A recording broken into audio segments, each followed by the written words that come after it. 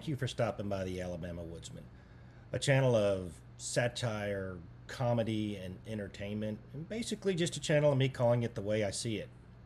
If you like what you see, consider hitting the like button, maybe subscribe, and if you don't, tell me why in the comments down below.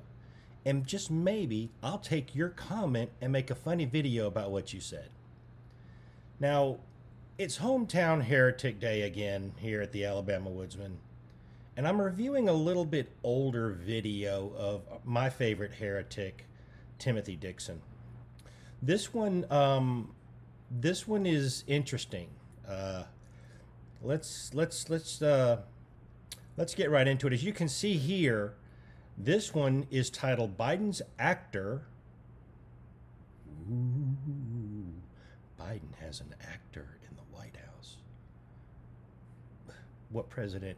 Who hasn't? Anyway, God's Hand on Kamala. Repent, America. Blackbird swarms. Wonder what that's about. It's by Timothy Dixon. It was recorded on March 15th, 2021, but it was released on March 23rd of 2021 on a YouTube channel called Jesus in You TV. There's 26.4 thousand subscribers to that channel at the time of this video, as you can see by the picture.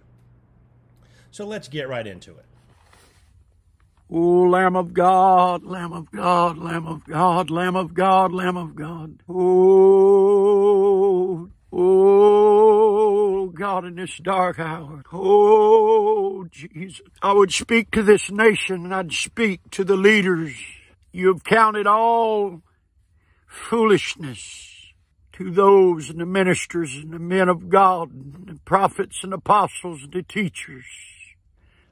So, folks, Timothy starts off with the Lord saying, "You've counted it all foolishness." Yeah, Timothy, they do. And you're part of the reason why they think Christianity is foolishness. You doing this brings shame to the name. That's why they think we're all a bunch of fools. Because it's obvious you're preaching and you're talking, you are not prophesying. You are not prophesying. Now, let's address the apostles thing. I've done it before. There are no apostles on the earth. This is a new apostolic reformation teaching. The same thing where he says that the world is going to be in revival and all that. That's new apostolic reformation teaching. Everybody else says that America is going to downfall, that we're in a downturn. The Bible says in the end times, men's hearts will wax cold. There is not going to be the revival there once was. Look at the statistics. American Christianity is suffering year after year after year. Now, the foreign countries, there's a rising year after year. How are you going to have revival when we have so much transgender, LGBTQ? How are you going to have revival in that? They shut the churches down. You may get revival one person at a time, but you're not going to have like a revival that sweeps a state or the country. No, those days are gone. Don't doubt me, they're gone. And part of why they're gone, if you look at the scriptures, is because of people just like this, just like Copeland, like Duplantis, like Benny Hinn, like Rod Parsley, like Jim Baker, and Timothy Dixon, who embarrass Christianity so bad, they make it difficult to defend. I can't defend anything Dixon's doing. Even the sinners know this is a clown. How am I supposed to defend Christianity with Mr. Dixon doing this stuff? Hey, Mr. Dixon, there are no apostles. There are no apostles. Stop saying there are apostles, because there are none. Even a secular dictionary will tell you that the apostles were the ones that started up the church. And once the church got started, there's no need for apostles. There's no more apostles. There's none. But know the time is right now that I, the Lord, shall require all the blood of the prophets that's been stoned and persecuted shall be required at your hands. Ladies and gentlemen, forgive me for the microphone. I'm trying out new systems and everything. Did you hear what the prophet Dixon just said? He said, the Lord through him said, that he is going to require the blood of all the prophets that were stoned, that's the past, at the hands of today's United States leadership. The Lord himself is going to hold Biden, Kamala Harris, Chuck Schumer, Nancy Pelosi, Adam Schiff, all these other knuckleheads responsible for the death of the prophets who were stoned thousands of years ago. That's what the man just said. Rewind it if you don't believe me. How can you not see this man does not speak for the Lord? How is the Lord going to hold them responsible legally for the blood of the prophets that were stoned thousands of years ago? Folks, if you use your common sense, you know, Rick and Bubba on my local morning station say common sense is now a superpower. And it is.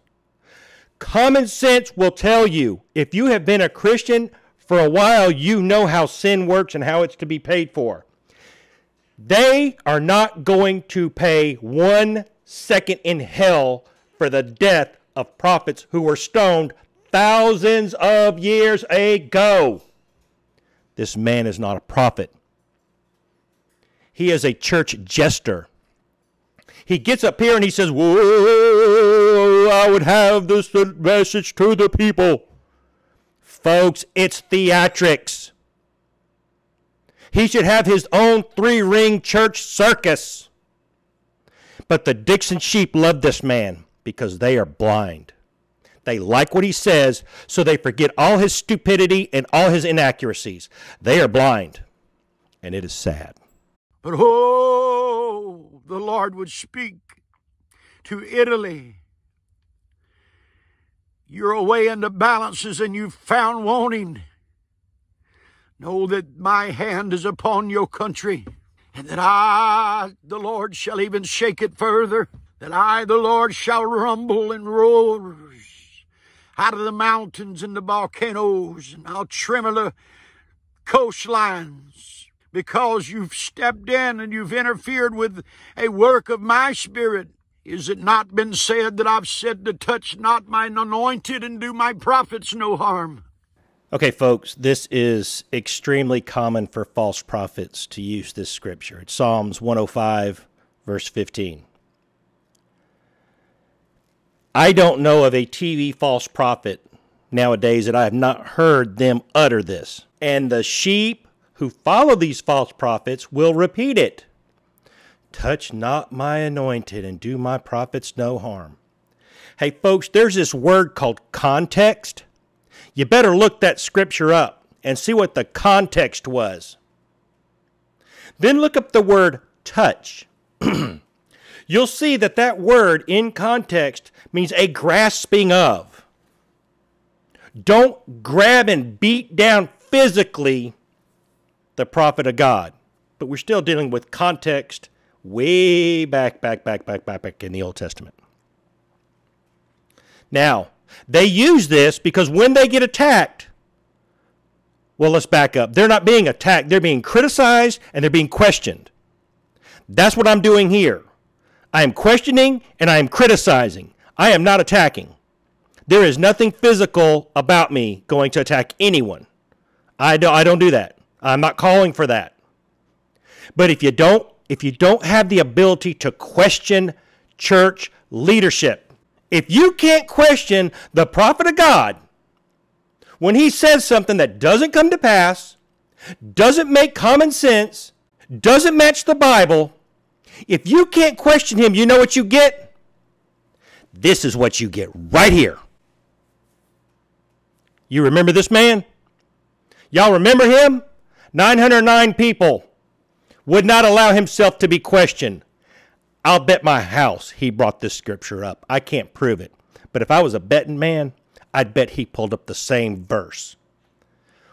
Psalms 105:15 has nothing to do with questioning and criticizing and testing the spirits. Oh, remember that? You're supposed to test them. You line them up with the Word of God. Dixon sheep don't do that. They don't do that. But now I, the Lord, shall hold accountable to those that have stood and mocked my people and come against the servants of whom I rose up. This is the hour that I shall bring forth a word. This is the hour that I'll bring forth accountability to the pastors and to the teachers. I'll bring accountability to the souls that's been lost, that you've dangerously, and you've told them lies. He's actually preaching to himself. Folks, that what he just said, the words he just used, fits his ministry, his prophetic ministry. Not the preaching and singing, but it fits his prophetic ministry to the absolute letter of the Bible. He's preaching to himself. Don't doubt me. Don't doubt me. Read the scripture yourself. For the love of the Lord, read the scripture yourself. For your own benefit, to cover up for your filthy lucre. Many has lied, many as preachers and pastors has had a false vision. I shall stand up and I shall show forth, even as I have spoken by my servants. I'll rattle. I'll even take the top off of Etna, saith the Lord of heaven. Even as it's already been spoken by a prophet, that I'll take the tops off. Okay, folks, first, let me point out that he's already said a so-called prophet has prophesied this. So this is old news, right? Because one prophet's already prophesied it, but they back each other up. Let's look at this graphic right here. This is what I typed in, Mount Etna eruptions on Google, and this is what I got. Since to the year 2000, this volcano has been active, probably for thousands of years in the past. This is nothing new. This is not a prophecy. This is Google research. That's all this is. Etna has had four flanked eruptions, 2001, 2, 3, 4, 5, 8, and 9. Summit eruptions where they take the top off. 6, 7, and 8 between January and April of 2012 and July to October 2012, December 18th, and 1 month before this prophecy. In February of 2021, look at the date of the release of this and look at the date of the dream. It erupted a month before this. Folks, this is not prophecy, it's Google search. An 8th grader could look this up. I could prophesy right now. Whoa, whoa, I'm going to cause fires in California. The earth is going to shake. There'll be blackouts. There'll be water shortages. There'll be crime in the streets, thus saith the Lord. It's called the law of averages and probability, and it's not prophecy. I'll cause streams to run red like blood. I'll cause waters to run backwards and break the dams, saith the Lord of hosts, to tell the leaders of this nation to let my people go.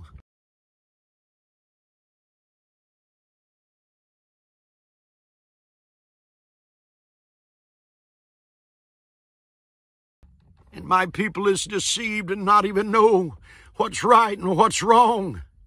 They have no perception or no discernment. Oh, hear me today, saith the Lord of heaven. Know that I, the Lord, sees the phony. I see the duplicate. I see the actor for Joe Biden. You think you've fooled everyone but me, saith God. I'll stop it, because I lay my hand upon Kamala, and it shall come to pass that she shall blow like a storm, saith the Lord. For you've betrayed. Oh, Lord. Oh, hallelujah. Oh, Lamb of God. I shall do a strange thing amongst the animals. Thousands of blackbirds in flight, swarming the trees.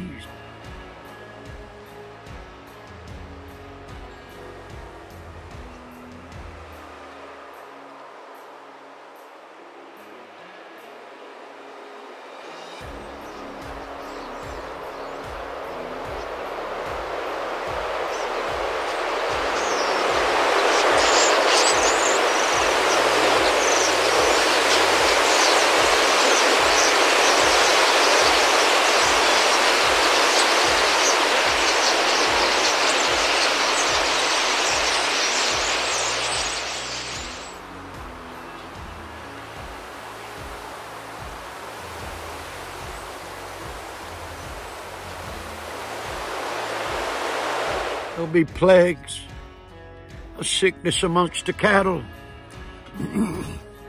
of certain area.